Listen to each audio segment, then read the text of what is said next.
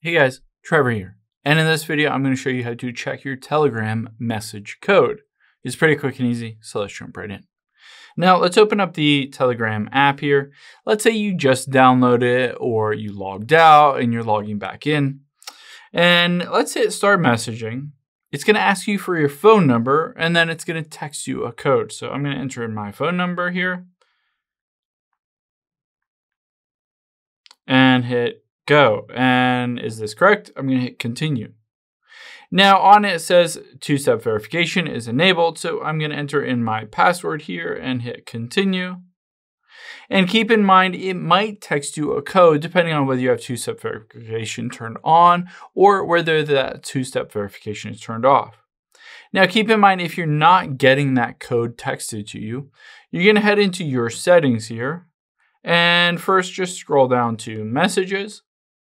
And on here, let's scroll down to send as SMS. So make sure that is toggled off and then back on. Basically, this resets your ability to send and receive SMS text messages from basically Telegram to get that code texted to you.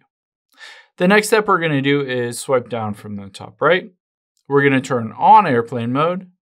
And then we're going to turn it back off. This basically disconnects from your cell signal, your service, and then reconnects basically to, in my case, AT&T, whatever cell provider you have. After you've done that, let's scroll down and we're going to toggle on filter unknown senders. This will help us to be able to see exactly where those codes are being texted. So open up your messages, tap on filters at the top left, and go to unknown senders.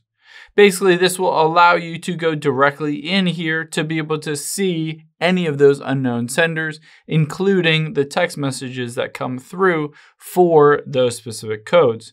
You can see it's usually about 5 digits long, so 5 numbers. Just be on the lookout for that code there. Keep in mind, again, if this doesn't really work very well, you can always turn on two-factor authentication with Telegram, which essentially allows you to add a password that you can use to log in instead of having a code texted to your phone.